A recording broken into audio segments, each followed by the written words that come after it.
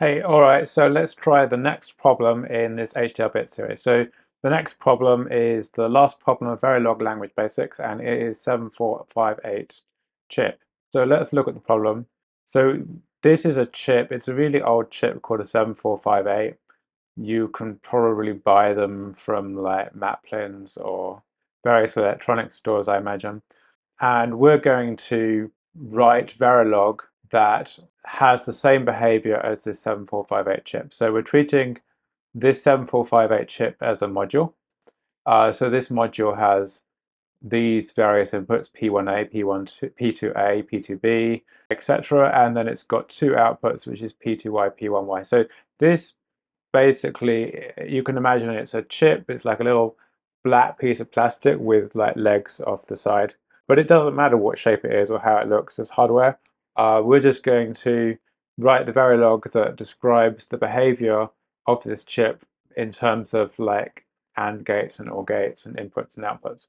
Most of this you should be able to do already. You've already seen AND gates, you've already seen OR gates, so you've already seen module. So like we've got a module here. It's got a few more ports than before, but they're just standard input and output ports. You can see they're using the abbreviated approach here of just putting input and then a bunch of input ports. And again here, input followed by a bunch of input ports. Instead of having input P1A, input P1B, they just put input and then P1A, comma P1B, comma P1C, etc., etc.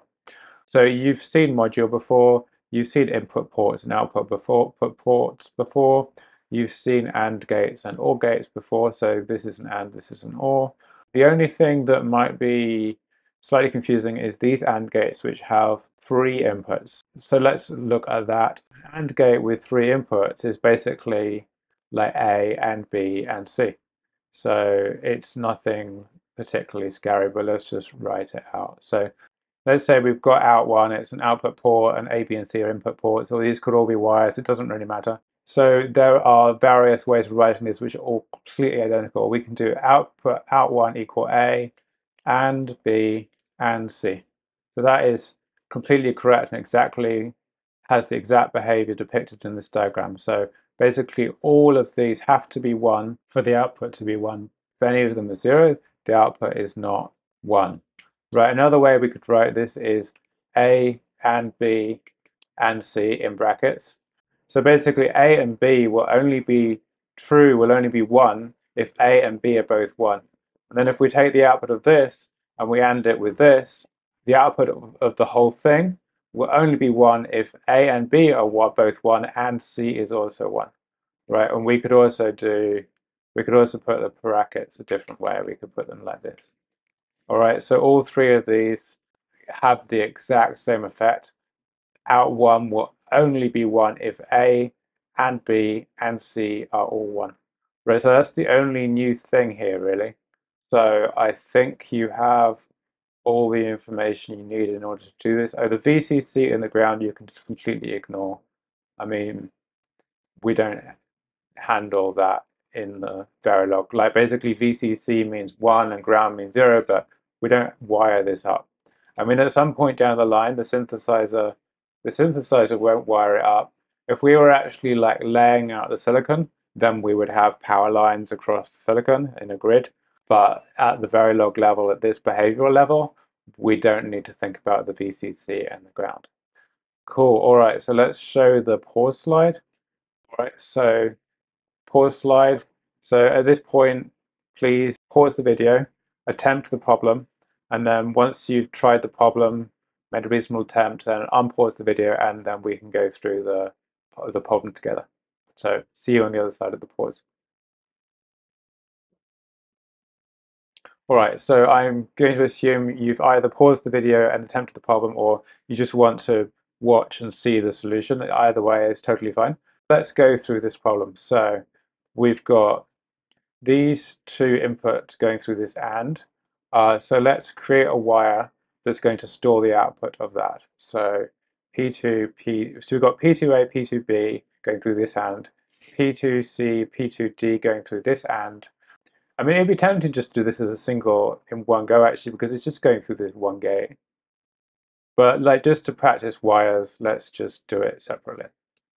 All right, so we're going to have a wire So let's say, so we've got two ands on the P2 side and two ands on the P1 side. So let's say um, P2 and 1 and P2 and 2, and we've also got P1 and 1 and P1 and 2. All right, so I'm saying this is P2 and 1, the A and the B, the C and the D is P2 and 2. This P1, B, and C, this is P1 and 1, and this D, E, F, this is P1 and 2. All right, then let's wire this up. So assign P2 and 1 equal, and then I think this is A and B. Yeah, A and B. P2A and P2B. P2A and P2B. And then similarly for P2 and 2, I guess this is P2C and P2D, yes. P2C and P2D. Right, and then let's do P1 and 1. So this is a triple AND, right? So this is P1A, P1B, P1C. So P1A and P1B and P1C. And similarly for P1 and 2, this is probably like P1, D, E, and F, right? Yes. All right, so P1D, P1E, and P1F. Right, then we're going to do the output. So we've got P2Y is P2 and 1 or P2 and 2. So let's do that. So P2Y equal P2 and 1 or P2 and 2. So that's this. So we've done this whole block here. So P2Y equal P2 and 1 or, this is an or, P2 and 2. And then similarly for this, P1Y is P1 and 1 or P1 and 2. So very similar to the P2 case here. So assign P1Y equal P1 and 1 or P1 and 2. All right, so we should have wired up the chip unless I've made some typos or something. So let's submit that and see what happens. Yeah, I got something wrong. Okay, so P1Y is correct and P2Y has some error. So let's have a look. So P2Y, so we're going to have to do some debugging. All right, so let's just like have a look again. So the P2Y is the one that's wrong. So that's this one. And right, because I've got P2D and P2D, it should be P2C and P2D.